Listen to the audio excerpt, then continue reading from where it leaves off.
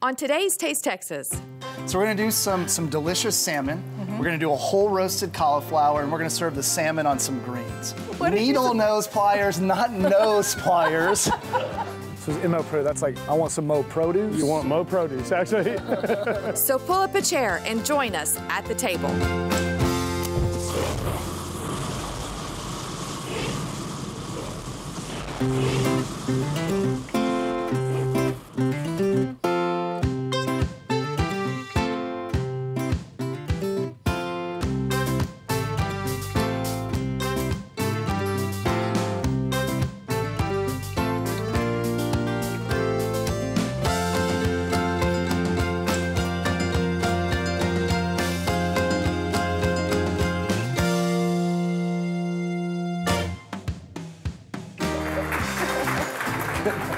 Well, hi everybody. Welcome to Taste Texas. I'm Amy Kushner. And I'm Garth Blackburn. We are so happy to have you in studio today, as well as you viewing. Thanks for joining in. And I promise we are making something fantastic, something you're going to want to put on your table immediately. Tell us. So we're gonna do, today's a healthy dish. So we're gonna do some delicious salmon. We're gonna do a whole roasted cauliflower, and we're gonna serve the salmon on some greens. Ooh, it sounds very healthy. It is, it's gonna be pretty healthy. Let's get cooking. Now, I wanna doctor the cauliflower. Cauliflower, I grew up hating it, but then I realized that you don't have to overcook it or steam it till it's mushy. And Mom, I'm not saying anything bad about what happened growing up, but regardless, I find that if you get it crisp tender and you caramelize it, those two things will make a neutral vegetable much more tasty. And we got this delicious cauliflower from a farm visit. We'll go take a look later at MO Produce. But if you'll do me a favor and peel off the jacket, which are the greens. The jacket? I never heard that. Jacket of greens. And I'm gonna make a marinade. All right. Which actually will end up kind of becoming a glaze for that cauliflower. This is some Greek yogurt. In order to thin it a little bit, I'm gonna use some Lucky Layla Farms drinkable yogurt. So this is a Texas yogurt right there. Okay. A small amount of mayonnaise. A little bit of milking cream, not a lot. And now we're gonna flavor it up. So I'm gonna take a couple cloves of garlic that we minced. All right. Some salt. Pepper. If you'll squeeze this Meyer lemon into there, so it's half of a Meyer lemon. And then this is a great ingredient that adds a lot of layer of flavor. This is a Thai red curry paste. It's not gonna make it taste Thai. I think I just heard ooh. Ooh. A lot of times people hear curry and they cringe. Curry means nothing more than a blend of spices. That's all this is. It adds a lot of pepper to it. It'll provide a little bit of heat. And then for some nuttiness, I've got some freshly grated Is that parm? and pulsed parm, little Parm? industry term for Parmesan Just a cheese. little parm. And will you whisk that together for me? Sure. So you're gonna coat this cauliflower with all of this amazing goodness? Yes. Oh my. And then we're gonna roast it in the oven at 425 degrees for about 25 minutes till it gets really golden and pretty on the outside. Ooh, this looks amazing. Yeah? Let's dump this in first, All right. and then we can put it on top. So there you go. Why don't you take care of that? Okay. Hold on. Why couldn't we just pour it on? I think that would Because make we wouldn't be getting it down in the bottom. We want it to kind of bleed into the bottom of that. So you need to fully toss that. I gotcha. Always giving me the dirty work. It's part of being the chef, wearing the white chef coat. Okay. This is a sticky mess, but I bet it's so now gonna be I think you're ready. amazing. Okay. Here we go. Yeah. Yeah. Nice. And we can pour a little bit on the top. Yeah. More of that. See, this is how stay away from the food, because that didn't happen in my kitchen. Hey, you made me work, we get to lick our fingers, right? All right. Okay, that's what got you fired from your first restaurant job, wasn't it? Okay, so what we've got right here. I gotta wash this hand, I'll be back. This is some sockeye salmon. Now this is where I just split off a little bit from the beaten path of Texas ingredients. I don't think you want to eat a salmon found in the Gulf of Mexico.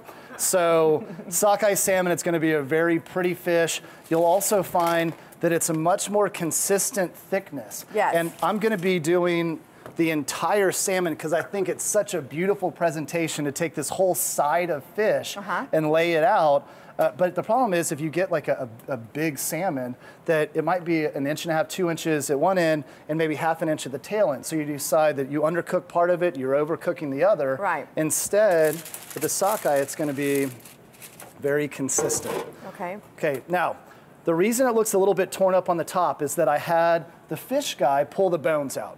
So if you have forgotten to have that done, you'll need to take some needle nose pliers. Probably want to wash them first, get the mechanical grease off of them, but that'll pull every bone out. And you thought my licking my fingers was gross. Did you say nose pliers? Needle nose pliers, not nose pliers. Oh my gosh. Okay. See how things roll in your kitchen with kitchen gadgets. I was going to give y'all a great tip on how to take the skin off of the salmon, but I don't know if I can focus anymore after the nose pliers. Okay, cut a little bit of meat off the tail. I have a really good dishwasher. Not good enough for nose pliers. Oh, goodness. You'll take that skin, hold it from the bottom. Just keep the knife in place, and I just keep pulling the skin. Look at that. So look how little meat is left on the skin. And no nose pliers needed. No nose hairs in there, that's for sure. So I'm going to recover from this. With that thought, please come back. We're going to take a quick break. Good luck.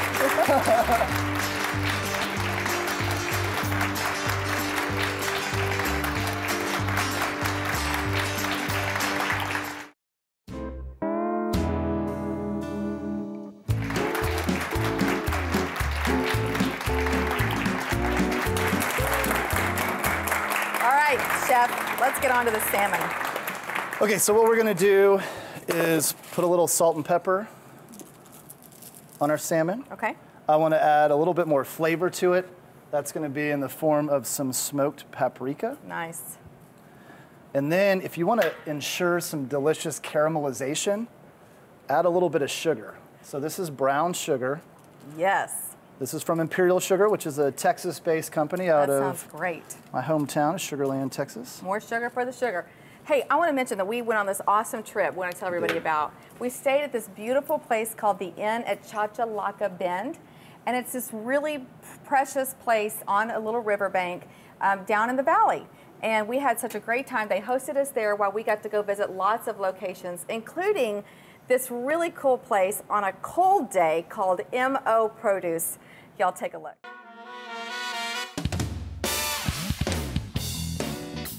The label is MO Produce. We've got, we're doing some business under Tenasa Farms. So it's MO Produce, that's like, I want some Mo produce. You want Mo Produce, actually. Is that right? It's our last names, Miller Ortiz, and Murray. And you're looking at a certified organic operation. We grow, I would say, anywhere from 15 to 18 different items. What are y'all growing right now? We've got broccoli, cauliflower, collards, lacinato kale, green kale, Lacinato is also the dinosaur. The dinosaur kale, yeah. We've got romaine lettuce, green leaf lettuce, red beets, golden beets, red Swiss chard, green Swiss chard, rainbow chards, cilantro. Really good. Want some? Thanks, Garth. It doesn't beat that. What? You take a look at like industry statistics, like so much produce, it's like the average travels like 2,700 miles or 1,800 miles depending on the produce.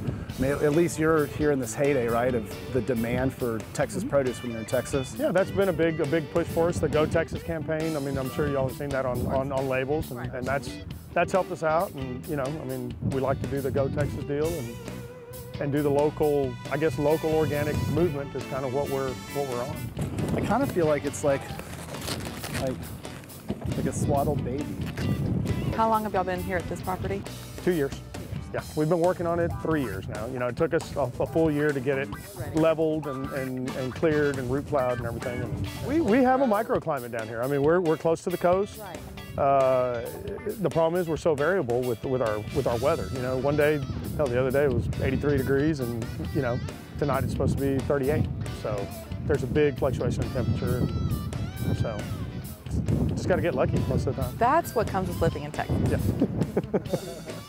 All right, Mark, Michael, thank you all very much. Thanks for the broccoli.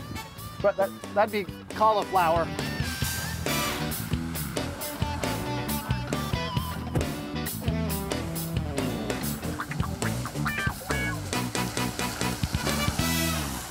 Oh, it was so cold out there, but so much fun and beautiful, beautiful produce. We've got the cauliflower roasting in the oven. To pair with that, we've got this salmon, the sockeye salmon that we did the seasoning, did a little bit of the brown sugar on. Right. I'm gonna have you put down a little bit of oil on our griddle here. Okay. Just go straight up and down right there, or sideways. Okay. Or just There you go. wherever you'd like. There's plenty. It's not gonna burn now. Okay, and I'm gonna swirl it a little bit to make sure that it's not gonna stick. Because if you just lay that salmon down or the fish down, it pushes all the oil out from underneath it. Right. And then it starts touching the bare metal, which is gonna make it much more likely to stick. Okay. So if you want really pretty caramelization like restaurants have, Right. two things. One's gonna be putting that sugar on, because sugar starts to caramelize. And the second one is gonna be plenty of oil and swirl it. And really, if you have extra oil on the griddle, I mean, if you drizzled oil 2 tablespoons in the back of your hand every day for a year, how much weight are you gonna gain? None. Right, because it's not absorbing. We're not putting panko breadcrumbs on this fish. It's not gonna suck in the fat. We're just gonna get a much prettier sear. That sounds really good. So about 2 minutes, we're gonna flip it, we'll pull it off, then it's gonna go back onto our sheet tray. That'll get finished off in a 350-degree oven for Okay. about 5 to 10 minutes, depending on the thickness of the fish. Wow. Ooey gooey cauliflower with lots of sauce. And Did I title it Ooey Gooey Cauliflower? I just titled it Ooey Gooey Yummy Cauliflower and beautiful sockeye salmon. Y'all stay with us. We'll be right back.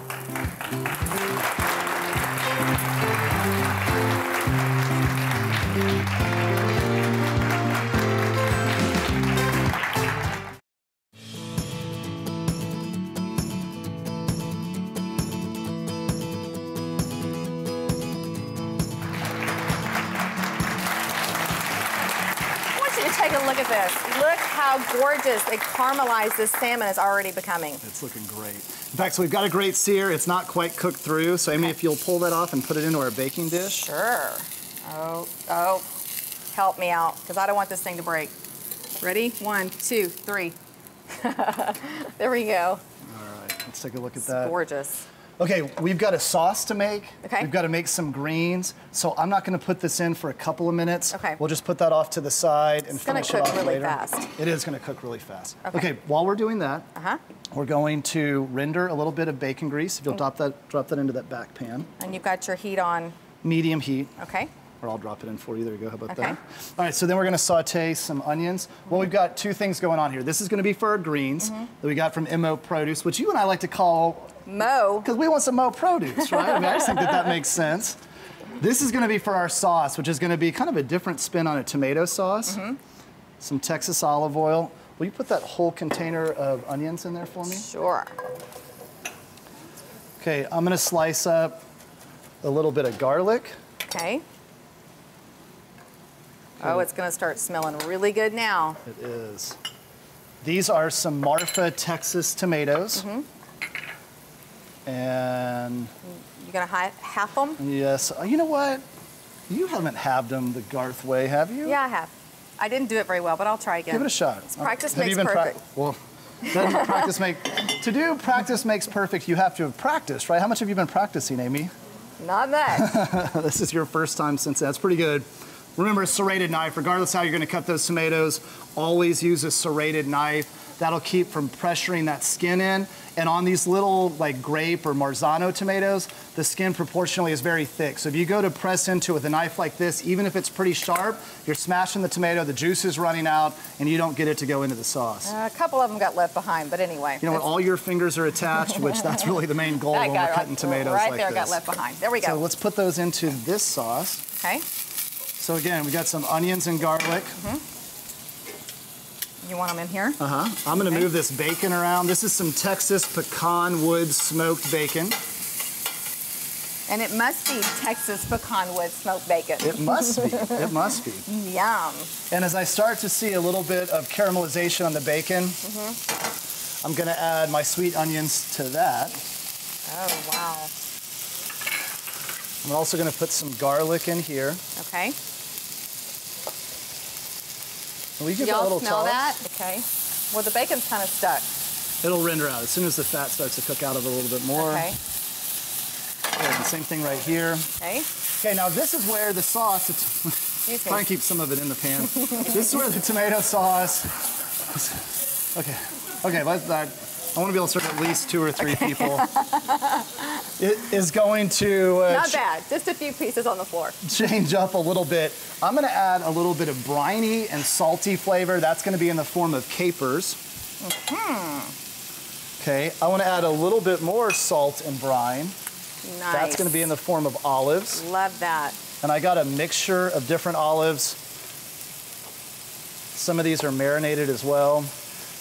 It's very important, even if you're just gonna have the olives, to make sure you cut into each one of them. Yeah, you didn't see that, did you? Cut into each one. If you do buy pitted, to make sure there are no pits. Okay. So put that in. And then for kind of a cool, funky, sweet kick, Yeah. some Texas blueberries that were sun-dried. So when they were in season, last summer, these were actually sun-dried and then can be kept in your freezer, or you can just buy them. And those, as they start to absorb that liquid, you didn't see that either, did you? As you start to absorb that liquid, we've got sweet, we've got salty, we've got briny, a little bit of sour. It's gonna go so great on the salmon, because salmon does really well with sweet, salty, briny, with all of it. All the flavors going on. And I tell you what, I'm gonna go ahead and put this in the oven, because we'll be ready in less than 5 minutes. So we got all these combinations going on. You know you can smell it. I want to hear before we break out. Ooh. Ah. We'll be right back.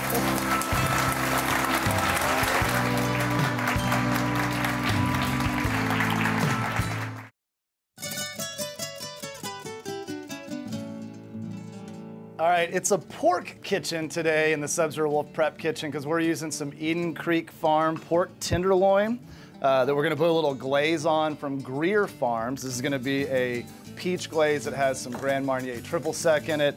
Give it a little bit of sweet. That's gonna go on top of a warm green bean salad. So let's get started.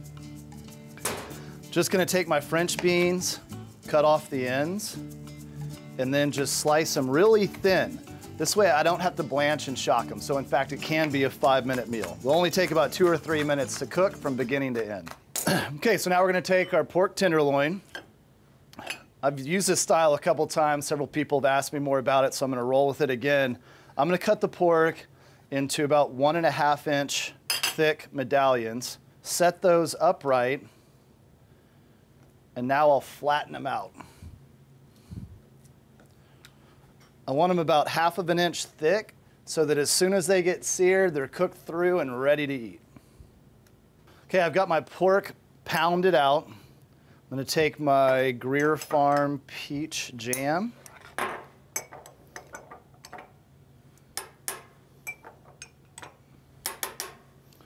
I've been keeping a clean hand, that's what I'm grabbing the jar with. Dirty hand right here.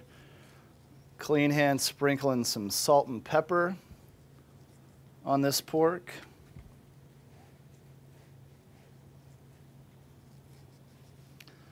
And now I'll just get both hands dirty, toss that in with that peach jam, which are Texas peaches that they preserve there at Greer Farms.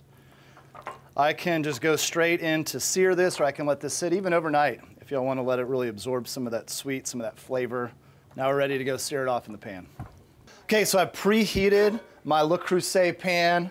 I'm gonna put a little bit of my grapeseed oil in there. Help get a nice sear, make sure that the sugar in that jam doesn't allow it to stick. Sizzle, sizzle.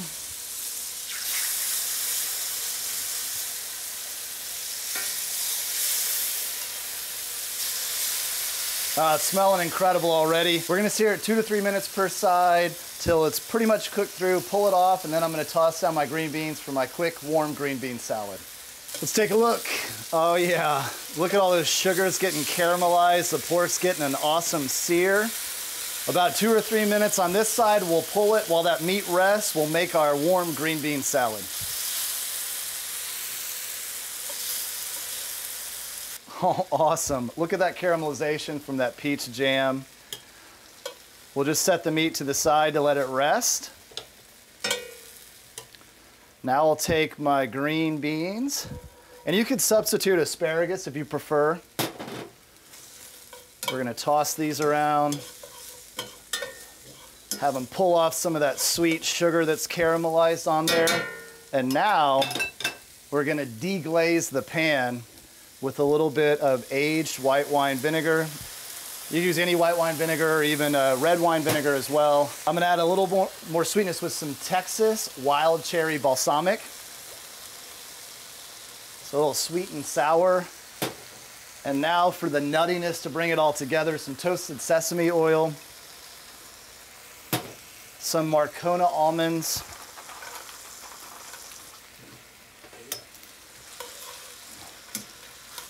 mix that up. It's pulling all the little bits and pieces off the bottom of the pan. Okay, look at those green beans, those almonds and all that glaze.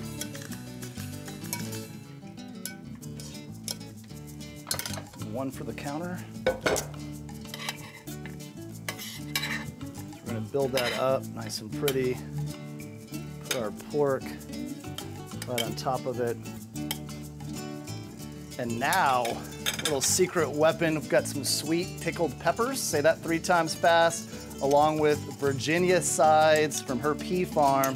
She makes some sweet and spicy pickled jalapenos and pickles. It's gonna be my garnish for the top to continue that sweet and spicy theme. And there you go, ready to dig in. Y'all enjoy.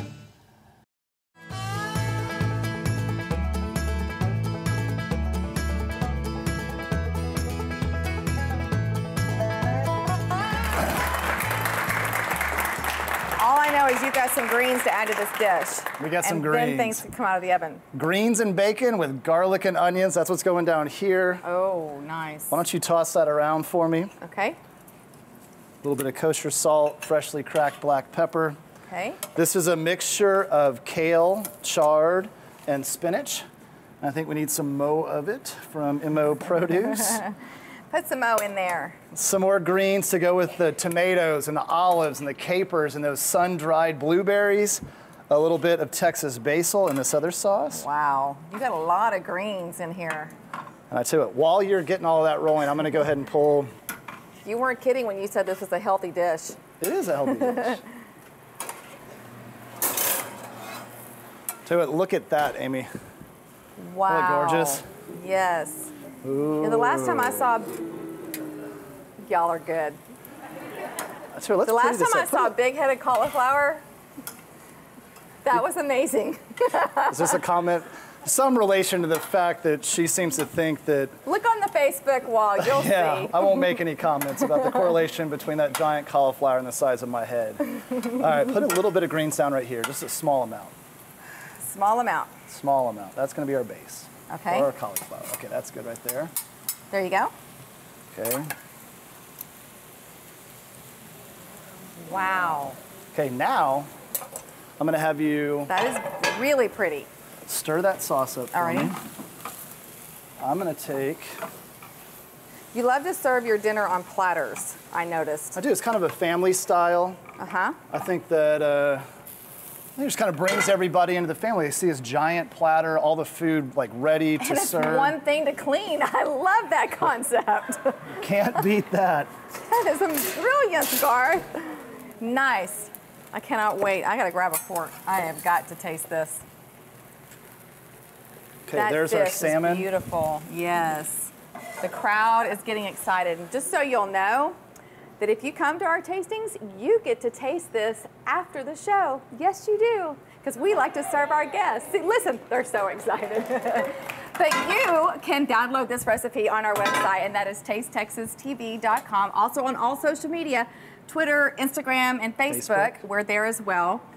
Excuse me, may I? Oh, of course. Oh, you're butting me out of the way. We gotta know how delicious this is, Garth. Everybody's dying to know.